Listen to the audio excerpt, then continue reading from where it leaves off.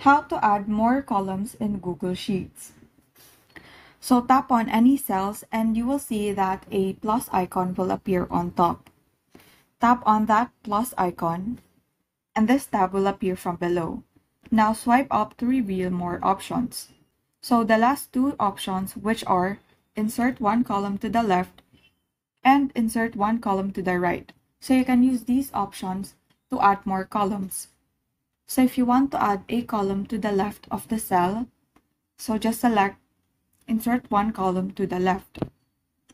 Now if you want to add more columns, just repeat the same process. So just tap the plus icon found on top, scroll down, and select either insert one column to the left or insert one column to the right of the cell that is being highlighted. So if you try to select the insert one column to the right, you will see that a new set of columns has been added. And so that is how you add more columns in Google Sheets. Thank you and have a great day.